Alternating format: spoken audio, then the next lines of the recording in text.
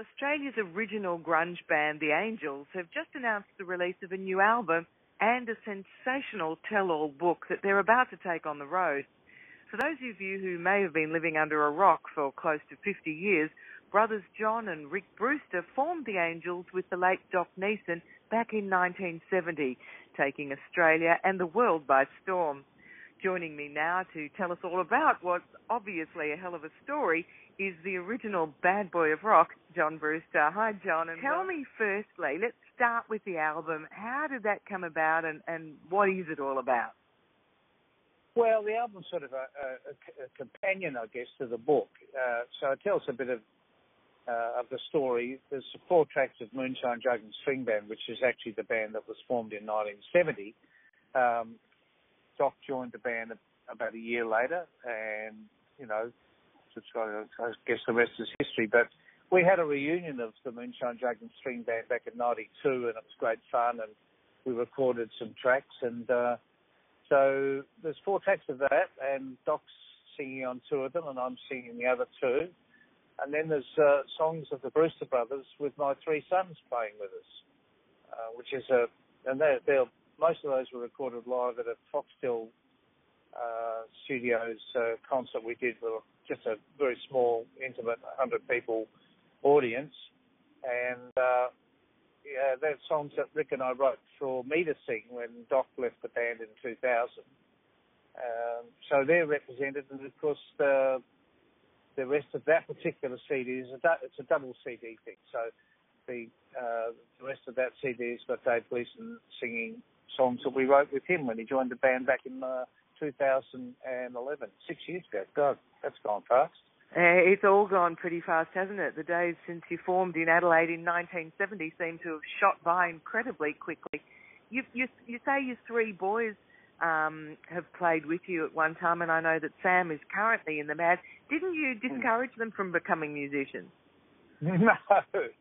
No, I neither encouraged them or discouraged them. I don't think there's much choice for my family. My grandfather started all this. He was a concert pianist, and my dad was the lead cellist of the symphony orchestra. And in fact, when he stopped playing professionally, he was the director of music at the ABC in Adelaide. And we grew up in a very much musical family. I was kind of black sheep because I was always into rock and roll. Rick was my brother Rick, of course, who's our lead guitar player. He's a fantastic classical pianist back in his teens, and he still plays great. And that everybody knew of, and obviously still knows a whole lot about with AC/DC, because you were really masters of your instruments, and you were kind of really authentic in where you were coming from as the Angels. How would you best describe the Angels' success? It was hard-earned. Just an AC/DC will tell you the same story. Of course, we were in the same record company as AC/DC. They became great friends of ours, and in fact had a lot to do with our signing with Alberts. But basically, what we did was we did everything. We wrote songs. We put them on stage. We did everything in front of live audiences.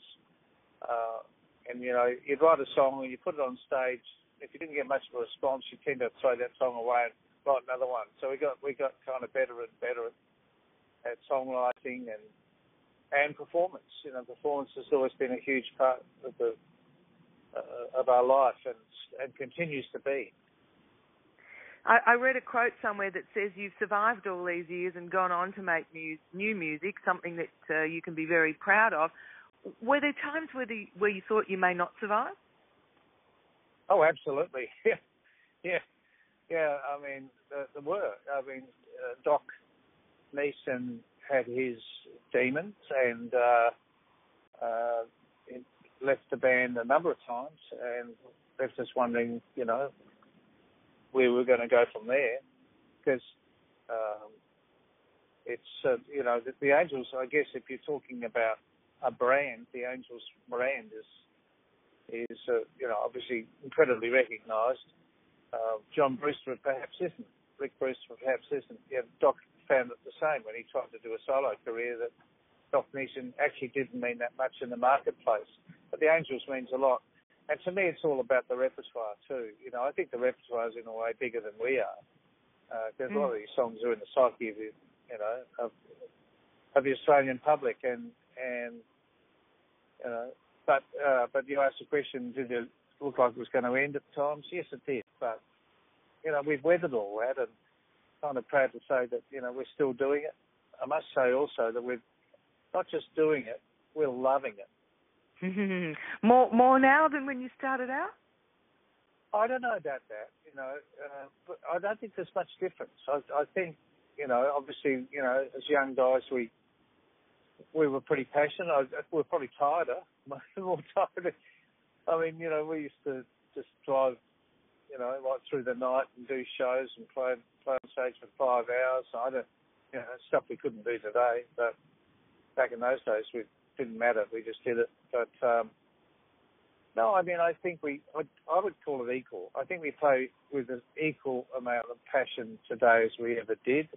We have a great lineup with my son Sam on bass, Nick Norton is in his mid-30s on drums. What a powerhouse rhythm section they are. And then, of course, Dave Gleason, who's an absolute classic. He's a wonderful frontman. He didn't try and copy Doc or anything. He didn't need to. He's just a brilliant frontman. I kind of think of him as kind of part dramatic actor and part clown. So you're pulling a whole new audience as well as your old fans who keep coming back to see you. There's a whole new generation of Angels fans who are in and others who are yet to discover this brand. Yeah, well, it's actually, funnily enough, Sandy, it's always been the same. We've always had a lot of young people come to our shows, and I think it's kind of because reputation as a live act has always been really strong, and young people like to come out and rock out to the band. It's great. We obviously love it. They're very welcome. Yeah, it's good. Well, your passion certainly comes through, and isn't it wonderful to be involved with something that you still feel as passionate about now as you did when you first started out almost 50 years ago? This is the first book that you've ever released. This is a departure for you. What's brought that about, John? Well, we just think it's time to tell the story. It may have been time to tell the story a few years ago, but it's taken a few years to write this, and it's a story that, number one, we can still remember. As I say, Dave Gleason's been in the band for 6 years, so it's not like we're trying to establish him as our front singer. He's well loved by our fans. Seems a very appropriate time to release a book. Yeah, look, this big fallout with Doc is very much a beat up to go his own way, which is, of course, is absolutely was his right to do. We're not married. It's like people feel free to come and go as they please, but Doc decided he wanted to do something different, and he tried. It didn't work. It was probably a silly decision, but then you got to wonder, well, Doc died from a brain tumour, so when did that kick in? I don't know, because he was making decisions we didn't understand, but we never had a falling out with him. It's just, I think certain individuals and therefore, the spin-off is certain people in the press assume that it was this great, legal battle, which it never was. No one really knows the story except us, and a lot of that story we wouldn't tell anyway. We cover it to a small extent. It's we're not interested in writing a book and making some great big dramatic thing out of the fact that we went our separate ways in the last few years of Doc's life. It's not appropriate, and it's a story of the band. It's a story of our whole history that does start from, in Rick and my case, starts with our grandfather. In Doc's case, it starts with him being a British migrant with his family and moving into Elizabeth, and we all came together. A lot of the excitement to me about this telling the story is actually telling the early days stuff, because that's where all this weird stuff happens. Like three people get to meet each other that maybe never would have met if it wasn't for some shared love of music, and then they do a weird thing like be a jug band where my brother, who is a fantastic classical pianist, is playing the washboard with thimbles on his fingers. I mean, it was like weird. But, that was those days when we were at university and studying other things. I was doing filmmaking and drama, so was Doc. Although we didn't even know each other at university. That happened afterwards. But, there's, talking about the early days, it's a lot of fun, really. And what we went through to get there, because, any band that forms and starts writing songs and recording albums, if anyone tells you they only did it for fun, they didn't want to, they didn't care about success. Well, I reckon they're telling fibs, because that's what you want to do. You want to make a career out of it, and that's what we did. And you engaged your long-time friend Bob Yates to write that story for you, to write the book. It's simply called The Angels.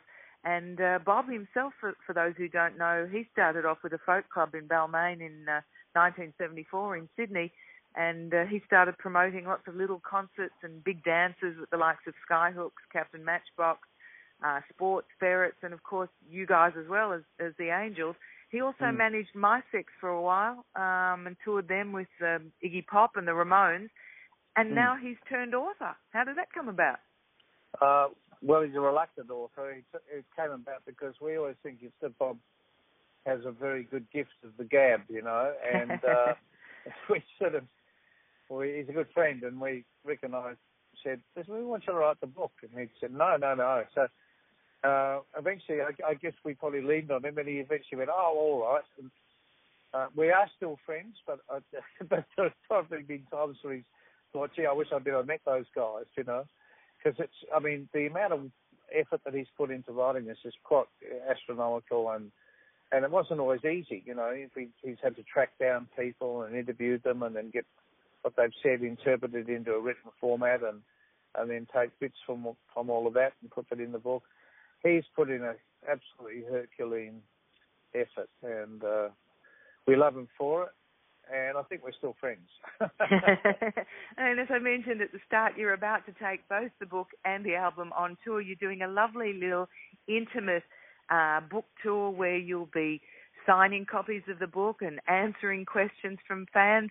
That's a whole different look for the Angels too, and one that I'm sure every Angel fan out there will appreciate. Yeah, well, Sandy, that's the other thing that we've kind of realised over the last few years, that people are actually really interested in hearing the story. How did this happen? How did that happen?